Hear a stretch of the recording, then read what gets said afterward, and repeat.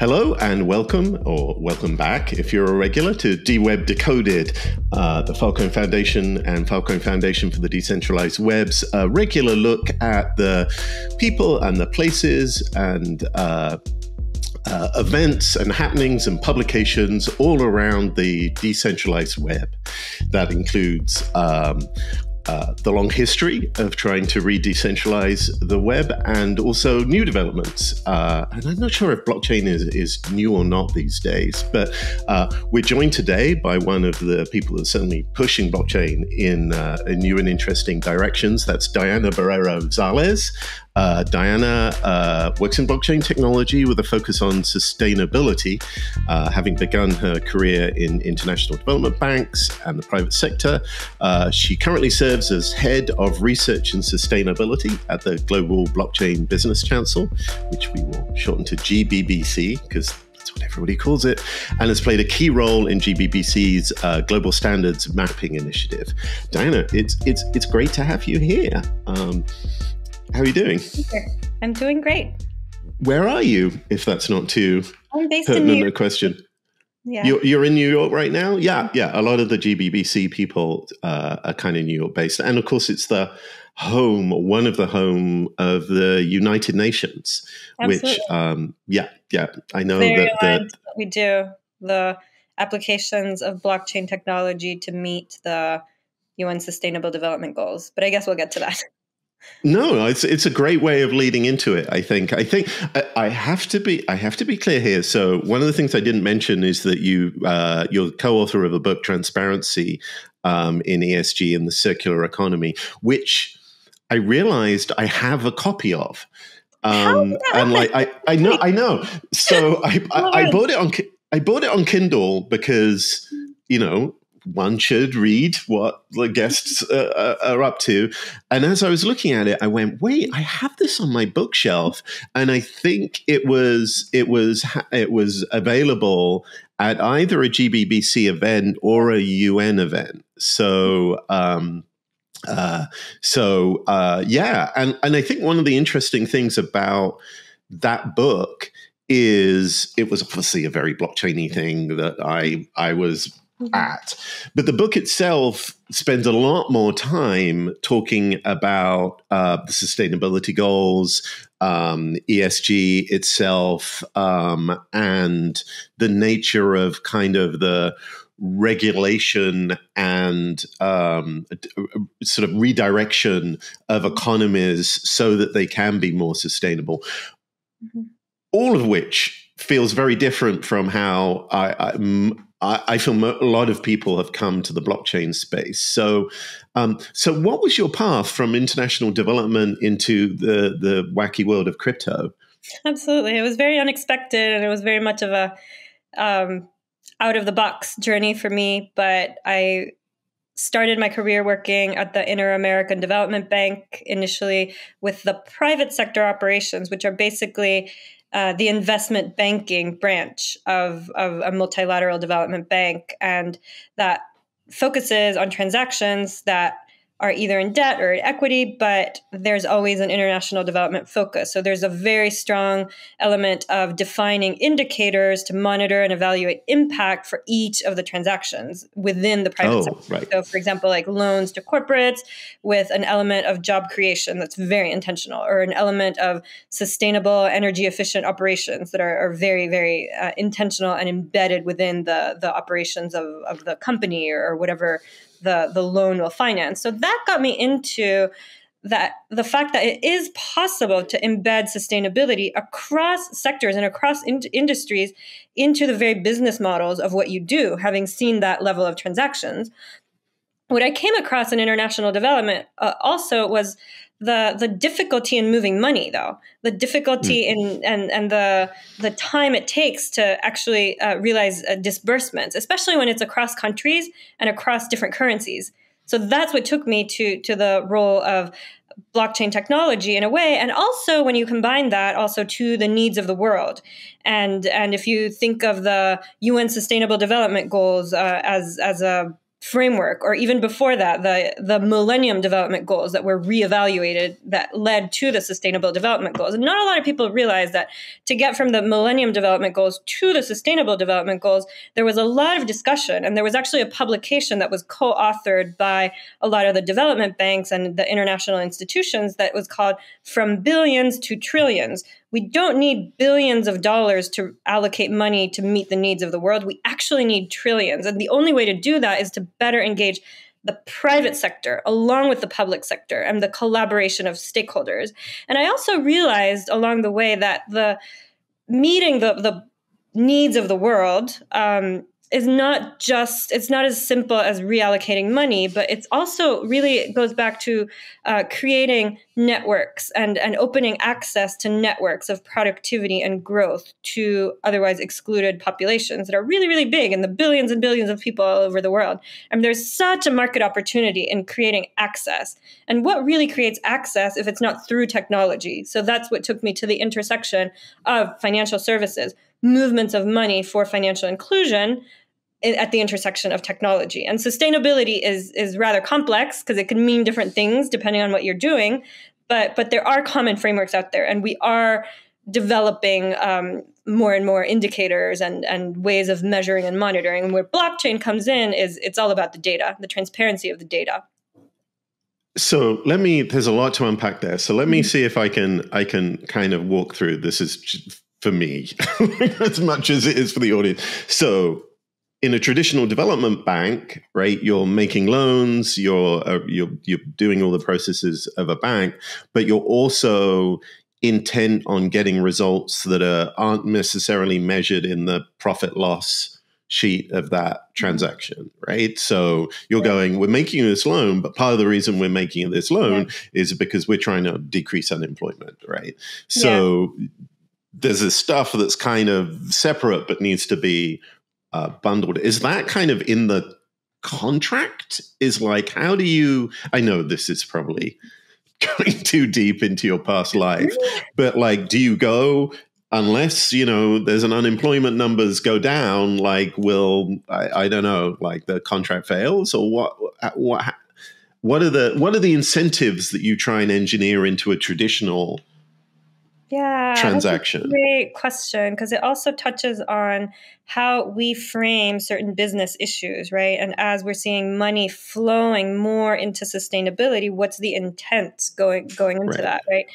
Well, technically, from an international development perspective, there's a lot that you can see where there's developed countries and developing countries, and it's actually beneficial. It's a win-win situation. It's beneficial for the developed countries when developing countries grow and improve their economic situation, because that means better trade relationships, better intellectual sharing of ideas, just better bigger market, on a bigger market. Everyone's on a more equal playing field, and it creates better interactions for everybody, actually, which is why these development banks even came to be, right, as a response to post-World War II charters that came around the time that the UN came about, right? Where countries committed to allocating some of their taxpayer funds toward pools of money that would lend toward the development of education or transportation, infrastructure, healthcare, you name it, in the developing markets as a way to equalize the playing field and hopefully lead to less geopolitical conflict, right? Peace through commerce or all of those things. So that was the philosophy behind it. And as the world is evolving and the role of technology is becoming more and more front and center, you can see elements of that philosophy also coming into the world of blockchain that's exploring sustainability. Right. So there's that sort of measurement process and being able to see that you're getting results. And also, as you sort of touched on, there's also like the more you reduce the friction in that system, and the more you introduce sort of more people and more commerce, and widen the market, right? Then the better that is. I have to say, right? Like, I guess the cliche of traditional cypherpunk is is not strongly connected to like, the idea of like the UN. I think it's connected to the idea of like markets as solutions for things, right? Yeah. But generally it's sort of like, the untrammeled free market, rather than we're trying to steer this market for a set of goals that we've set differently. Was there kind of any kind of culture shock when you went into like blockchain land, or did you feel like this was home or common ground? In many ways, it was the answer to a lot of the issues that I was looking for. And as you see, like, we do need a balance between large institutions and the more decentralized communities and what individuals themselves can do. Like, what blockchain offers that I'm so excited about is the opportunity to introduce a new generation of business models with individuals at the center, where it's all about networks, right? And the individuals and peer-to-peer interactions. And if you see, again, back to international development at a local perspective, there's no substitute for local knowledge. And to be able to integrate the individual contributions and the local knowledge into the governance and decision-making structures of whatever projects there are. And we've seen a fair amount in DeFi or in the regenerative finance world that really brings back a lot of the knowledge, a lot of the attention, and a lot of the conservation issues, and connects it to the local knowledge. I think it's a great balance, and I think it's something definitely worthy of exploring. So one of the things I kind of not struggle with, but it's one of the bigger sort of challenges, and this is viewing things more broadly, right? Mm-hmm. So when one of the things that a decentralized network of any kind, whether it's a commerce network or just a software network, right, connecting, is standards. Like, mm-hmm. You end up with a very local first system, but if everybody's talking a different protocol or a different language or has a different set of weights and measures or has different labor standards even, right? Like, you quickly end up with the same friction as you would have, even if there were tariffs and borders around those things. They all work in the same way to kind of impede that. I know that at GBBC, you're talking a lot about like mapping global standards, right? Mapping out like these standard structures so people at least know, well, okay, I have a vision of what that might mean in a blockchain environment. What does it actually mean? What does mapping global standards look like? Yeah, and it's a work in progress. I'm so glad you did that. But we have a global standards mapping initiative that has a number of different work streams. It's a very crowdsourced and it's also open source repository of relevant themes, key themes in blockchain technology. And I do want to highlight, like, what are standards? What's the importance of standards? We need common rules of the game to some extent, right, in order to be able to work together. If I tokenize an asset in my platform, and you alluded to this, and you tokenize an asset in your platform, we're not going to be able to trade, right? And it also to some extent levels the playing field, back to the international development lingo, when there's not so much of a feeling of us and them. I'm donating to you. I'm the good guy. You're the poor guy that needs help, right? No, but it's more leveling the playing field so that we can all participate in a common market, in a common platform where we're all contributing and adding value in different ways. So standards are really important, and the data that goes related to it is also very important. So, for example, like standards on data transparency or standards on tokenization of assets. We have a repository where we've mapped out 63 global bodies that are advancing standards for blockchain technology, many of which are globally respected standards bodies like ISO, NIST, or also local industry associations or even regulators that are advancing standards in different ways because of the importance of having common language as key to scale. And I think one of the things that one of the challenges, I'm just putting my kind of software hat on here. One of the things I obsess about, and a lot of the people here that I talk to at the lower level of this stuff, is interoperability. Like, as you said, right, I have a smart contract working on my blockchain, but like it's written in a different language and it has a different consensus model. So how do we connect it to others?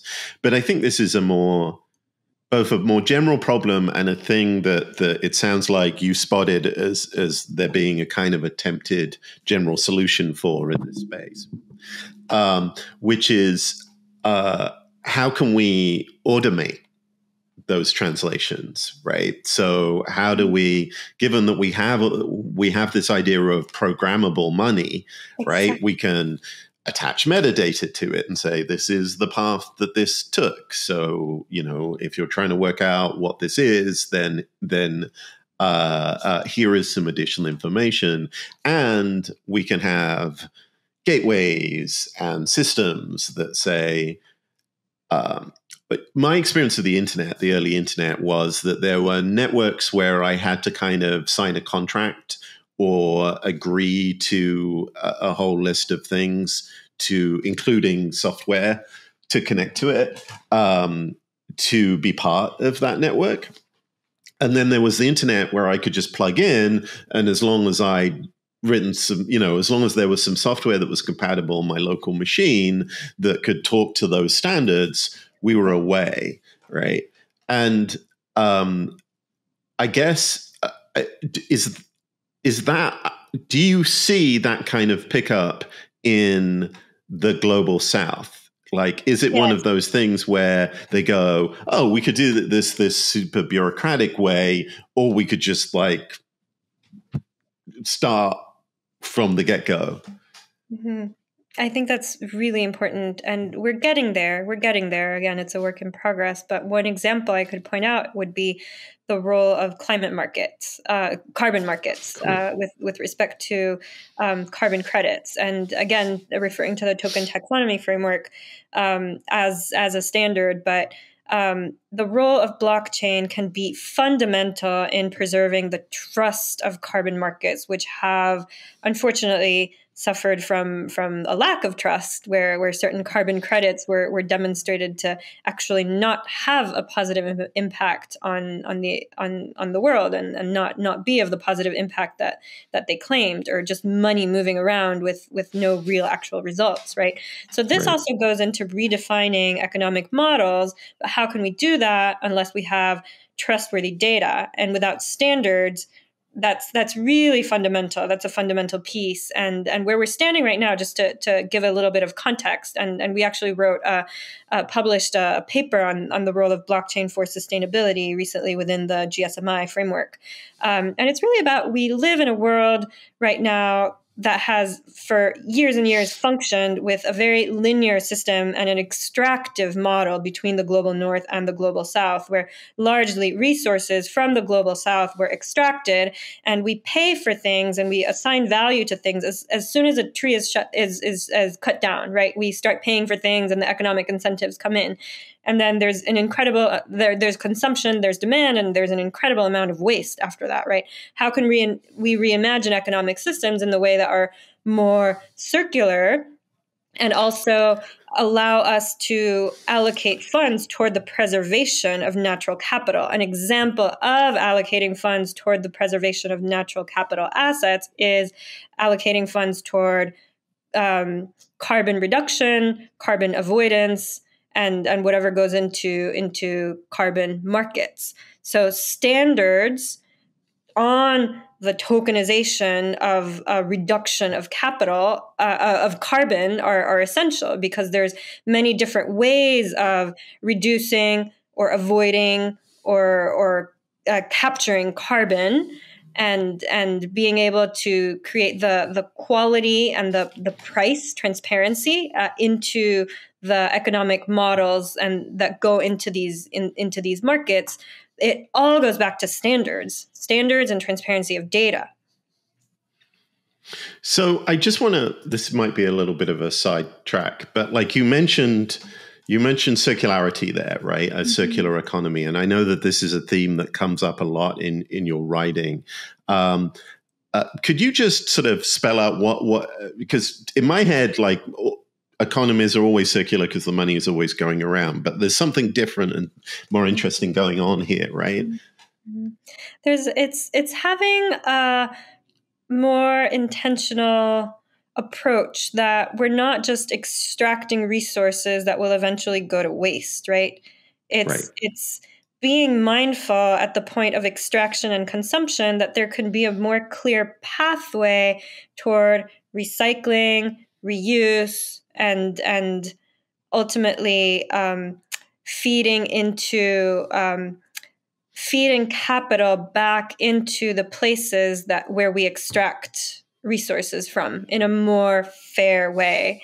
What has happened a lot in supply chains that we've seen thus far has been the economic relationships between the global north and the global south have been very unequal and very extractive. So if we are able to create markets, and this is essential for sustainability. We're looking into the Paris Agreement and addressing climate change issues, which are something that affects all of us. And if we can more clearly fund the preservation of natural capital as part of the circularity of an economic system, that would also preserve capital remaining in the global south and aid for the competitiveness of those economies. So a lot of this is sort of about, like you say, being intentional about like the paths that capital flows down, right? Mm-hmm. Because I think one of the things that you get to see in the crypto space is, I think of it like electricity, right? Like you have this electricity, which is the money, and it's supposed to go through this complicated system to power something. But if you have like a security flaw or somebody recognizes, a vulnerability, it's like a short circuit, and suddenly all the money goes to like some mysterious actor like who isn't part of this system at all. Or, even without any kind of malicious intent, there's a shortcut, right? There's like, so you go, okay, we're going to build a system and it's going to divert some of this money to mitigate carbon leaks in the system. And then there's a short circuit, which can make you slightly more profit without doing all of that. That takes you in a different direction. And so that's the kind of like almost non-malicious way where the efficiency engine of the market system just finds something slightly more efficient. And then there's the sort of slightly more aggressively kind of immoral, or, like someone has to explicitly do it, which is ideas of corruption. So, you have a situation like a conflict situation like Ukraine or Afghanistan, and you're trying to put money into that system to raise it up, to improve matters, but a huge chunk of it, and I think this also happens historically in places like Palestine as well, right? Mm-hmm. Where you're trying to give money for development, but it gets redirected into corruption. Mm-hmm.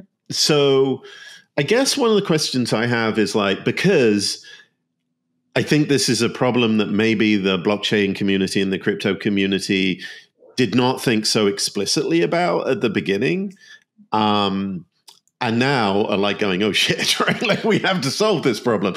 But also this is clearly like must be a huge chunk of what your previous background in international development thinks about. Are there any lessons from international development you think that can be applied in a decentralized way in, that accords with how blockchains and crypto's Web3 systems generally work to help fight that kind of problem? Yes, I think the reliance on transparent data, the emphasis, even though the international development traditionally hasn't had access to transparent data in the way that blockchain provides, but the emphasis on designing projects from the very beginning with the right indicators. What are we going to measure? And how are we going to monitor and evaluate progress at the end? Because the last thing we want is to deploy millions and millions of dollars into something that actually is not going to have a result. So because it's international development, because budgets are limited often, and because of the nature of the intent behind project, it's really important to measure results. And a project that doesn't show results is probably not going to get funded eventually in repeated iterations or whatever. So in the design of the very project, in the design of the very loan, of the very whatever it is you're funding, you're already thinking what job creation measures am I gonna follow? What environmental impacts am I going to follow? What biodiversity indicators am I going to be mindful of? And over time, you get to see the data, the numbers, and the effects that the funds had on whatever indicators you came up with. So I think that mindset is very, very fulfillable with blockchain technology. If you design the right indicators and you design and identify what you're going to look for, and that data can be captured, recorded on a blockchain, and provide an unprecedented level of trust. And as you're following funds from donor to actual beneficiary and actual recipient, blockchain technology has the ability to follow every single step of the way. And we're actually working on a collaboration right now, GBBC in collaboration with the World Food Programme's Innovation Accelerator called Food for Crisis.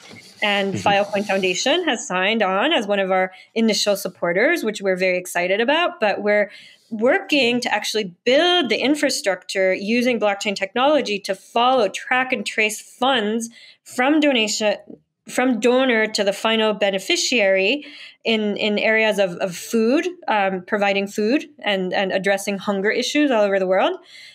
So on the one hand, you have the infrastructure with cryptocurrencies and blockchain technology. And in the areas where there could be quote unquote gaps, where you're using the traditional financial system or other tools like, for example, mobile minutes in Africa or digital vouchers in e-vouchers in Latin America, we have a functionality to create a digital twin and still follow everything all along the way. And something like this, if deployed at scale, could really revolutionize development and the way aid functions across the board, because there's no gaps, there's no mystery. You see exactly where things go. And with blockchain technology, you can also have an unprecedented level of visibility into the impact of every single dollar.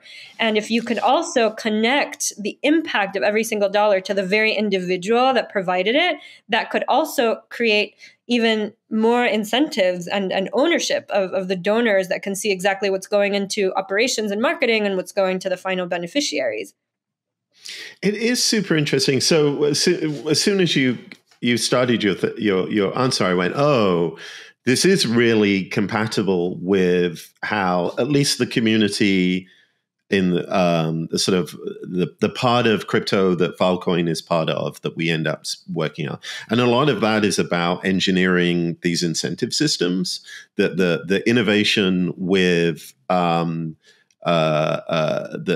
Satoshi's paper kind of brought was less kind of the building blocks and more, oh, we can build this thing that incentivizes us to do the thing that we want them to do as a byproduct of the processing. So that makes a lot of sense. The bit that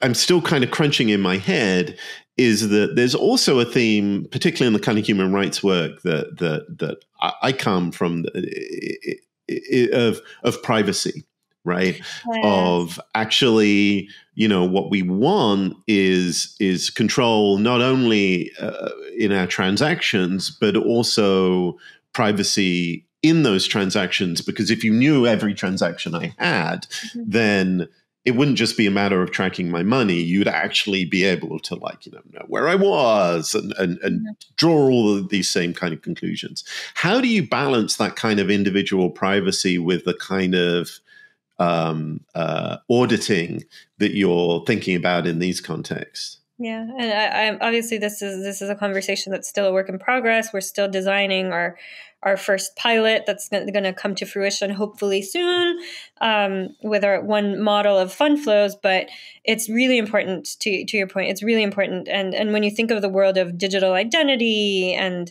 really structuring what kind of information gets posted on a blockchain as opposed to not generally the best practice, and even ways, for example, the Privacy Authority in France has done a really good job of defining in what ways blockchain can be compatible with GDPR and things like that through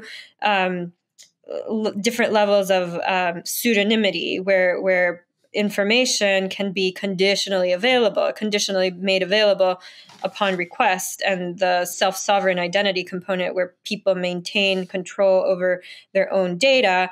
Personal and confidential data as a best practice is not posted directly onto the blockchain, but different aspects are made conditionally available upon request depending on different circumstances. And transactions get carried out, the operations that we need, the fund flows and whatever we need to happen happens, but the data of the individuals and the confidential data is safeguarded in the right ways. And I'm sure you can speak more to models where that can happen in the best ways, and would love to hear more about that as we think through our pilot. We'll continue our conversations too, I know, but that's very, very important. I think people outside the space kind of underestimate the degree to which this is sort of how much people are working on this and thinking about this. I mean, in particular, I think you get the stuff that we're talking about where you're sort of sitting, you need some kind of backing for something that you're saying, right? You're going, oh, we did this and we did this. And it's fine to record that, but like, what's the base truth? How do you prove that? And there's a whole space in our industry that is driven by mathematical proofs, right? Like, we know that you did this and this because you signed it digitally, or you did a hash. And then there's this whole set of zero knowledge proofs, right? Where you're able to say, I can prove that this happened, but I can do that proof without revealing some of the inputs. Only the necessary information gets right. Mm-hmm. And I think that's very hard often to wrap for not just state actors, but corporations as well, right? Because in a digital environment, the temptation is just to collect it all, particularly if you're doing some sort of like monitoring or auditing process, because you want the maximum amount of evidence to look for fraud or to double check your working. I find it really hard in the privacy context. I find it really hard to tell governments and corporations to not collect, to minimize their data. And do you, when you're talking to regulators, when you're talking to the UN and development banks, is there this sense that you're kind of asking them to go against their intuitions of collecting all of this data? I think there's a general awareness that privacy issues are important. I think the specifics are more complex, and I think sometimes there's an educational component and this also obviously applies to the conversation on CBDCs, like the specifics of how privacy can and should be carried out are still in development. I think it goes back to education, starting with education in many ways. Especially with the regulatory conversations, maybe even 101 type education.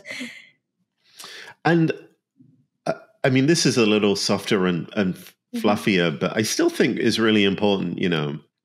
in dealing with the world of a previous kind of period where tech met regulators, right? Both to work together and, to go, please don't regulate us in this bad way or regulate these other people in this good way. As much as there was a discussion to be had, there was also kind of a culture clash, right? Like Yes.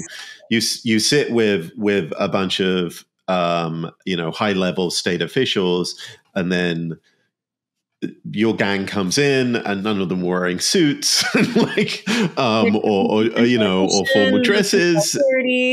Right. And like, so is you, without prying, having talked about privacy, like, did you come from a background where you knew about that world? Did you learn about that world? Were you born into that world in the UN world? Or did you learn very explicitly how to do that? And how do you explain it to other people? Yeah, I was very much self-taught. I got into the space because I thought well, first of all, I grew up in Bolivia. So the concept of financial inclusion, the concept of economic disparities was something that I saw at a day-to-day level, right? And which is also why I worked in international development for a number of years. But the connection with blockchain technology was not clear to me at all. I didn't know about it until my MBA, my second year of my MBA, and it was like a little project in a digital marketing class, and someone mentioned Bitcoin, and I was like, oh, that's interesting. I'm gonna look into it, but it wasn't. I hadn't made the connection, and then through the role of fintech. And then I started going to some events in New York where eventually I did make the connection. But it was at the time of the like ICO boom and like reading all the white papers and talking to all the innovators. So it was very, very hands-on. And I was very intentional about like, there's something here where a decentralized financial market infrastructure can have a big impact on financial inclusion alongside everything else. And I ended up co-authoring a paper on decentralized financial market infrastructures. And when you write, I like writing a lot. So when I write, I process a lot of information. So it wasn't just a lot of reading, a lot of writing, but thinking through also the role of stablecoins and like the internet of money and value and being able to send money and immediately, that resonated so much because people in developing countries often have mobile phones, but they don't have a lot of internet connectivity and or like they don't have a lot of access to bank accounts. But maybe they don't want to have access to bank accounts because the financial system is very broken, right? Right. And there's not very much trust. Yeah. So sometimes we assume, oh, they should all have bank accounts, but maybe not. Like in places in Africa, there's people who make the decision, I don't want a bank account. So it's like seeing the local realities and the way that connectivity and crypto functionalities can really bring people into the mainstream economy without going through the hoops that financial systems or whatever frictions of local economies can entail, or also the fact that even immigrants here in the U.S. or the poorest of the poor, they get charged a lot of money in interest, or they don't have access to credit and loans in the same way that we do. So it's kind of incredibly expensive, and it doesn't have to be. So the role of stablecoins or remittances, right? They get charged a ton of money. They don't have to, right? So things like that. I think it's a challenge too when it's sort of the improvement is incremental, right? Like I think, people have talked to me in the past, and there've been these, they go, well, what about cryptocurrencies like yo-yoing in price? Like you need stability in it. And I'm like, well, first of all, you can construct that stability within the system, right? But secondly, you are not unique, but there is a very large number of people who've never had that level of any level of security in the stability in the price of the currency that they have to work with. Yeah, exactly. I was in Argentina over the summer, and by coincidence, I met two people in random conversations who own crypto because it's and own Bitcoin as an alternative to a better store of value than the local currency. I was shocked, and the level of local and entrepreneurial activities at a local level and that are happening all over the world. It's like people have drive and people have innovation and people have good ideas and can create great things everywhere in the world. And why not bring them into the mainstream I think there's one, yeah. I think one of these things is that, and I totally understand it, where there's always this description. I've probably said this on the show. We've done enough of these shows now where I'm going, God, am I just repeating myself? But the people go, oh, crypto is doing this speed run of regulation. And, it starts with none, and then it gradually learns why there are these checks in place.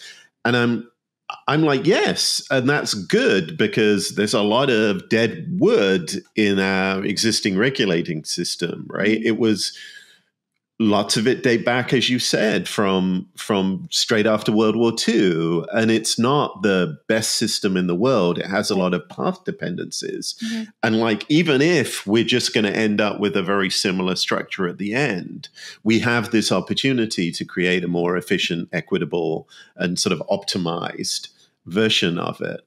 Do you think there's anything apart from the technology about how this subculture or this community works through this problem that could be taken back absent blockchain and brought back to kind of the development, the world international development community? I think it's the philosophy that's not so much us and them, but everybody together. Because it's not so much, when we think so much us and them, we're almost objectifying the recipients of money as less than sometimes, or right. Incapable, when we level the playing field. And in a peer-to-peer environment, there's much more of an equality mindset, more of an inclusive mindset, which is at the core of a lot of the regenerative finance innovations that have equality at the core, and where you have business models. And we are seeing this in the Web3 world already with many, many business models that are integrating sustainable practices into part of their day-to-day operations through net zero and transition plans that are very realistic by working and operating on energy efficient platforms, and also allocating a lot of efforts into more inclusive economies.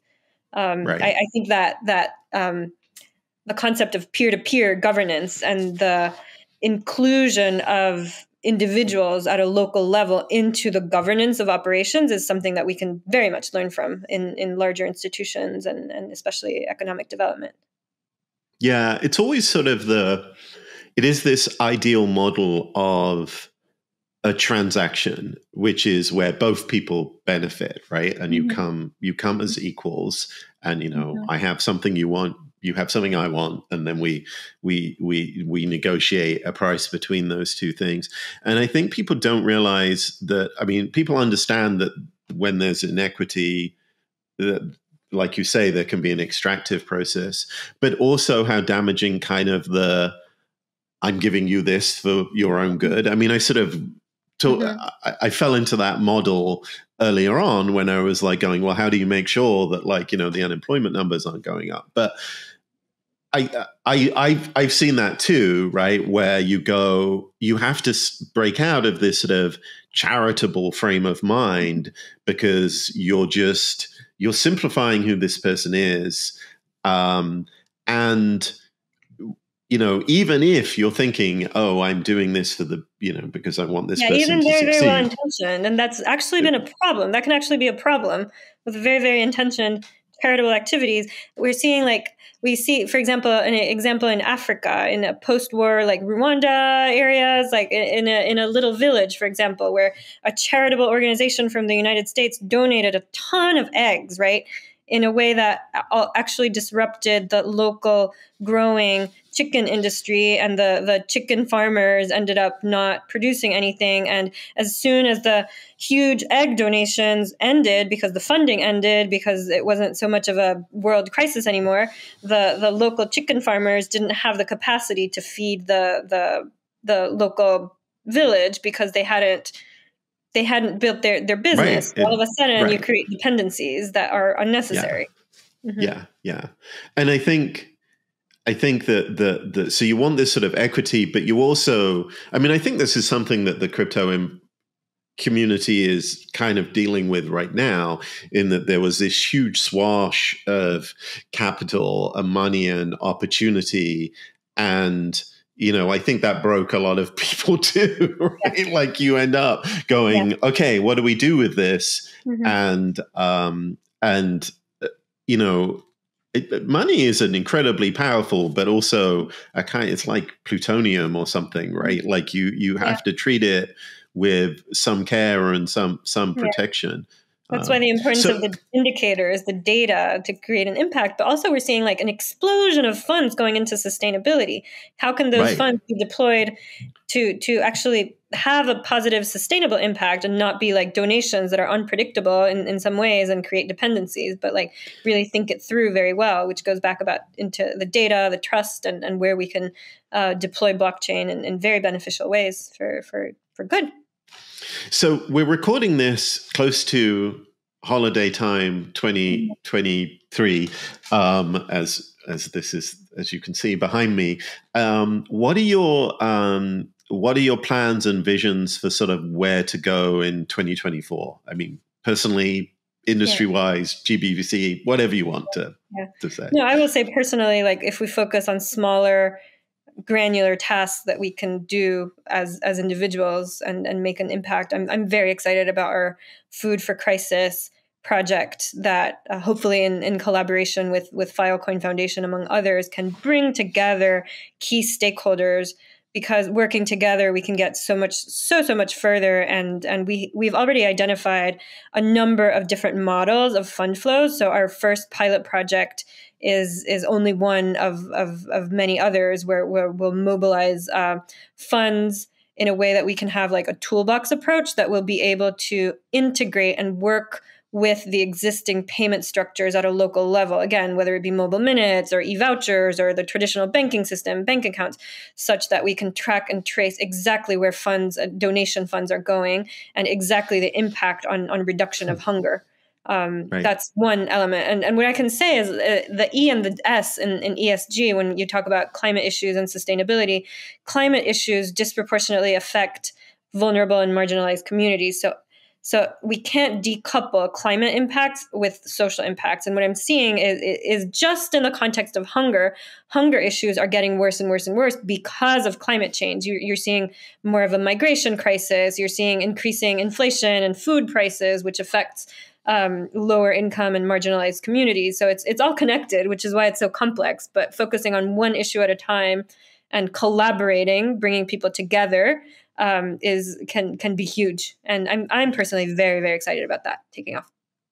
Yeah. I think that one of the lessons of both the kind of success that the world has had in feeding folks and the challenges of supply chains is any little. It's all tiny little fixes along the way, and maybe blockchain and the work that we do will be one of those small improvements that will let everybody never be hungry again. Yeah. Dan, thank you very much. That was a fantastic conversation. And if folks want to follow what you're doing, where's the best place for them to check out these projects? On LinkedIn, we generally post all our projects through GBBC or myself or social media, and Diana Zalles or LinkedIn, Diana Barrero Zalles, and follow GBBC as well. Like we have a ton of initiatives, and it's a pleasure. It's always a pleasure to talk to folks like you. Thank you so much for having me. Well, thank you for coming along, and happy holidays. Happy holidays to you. All the best.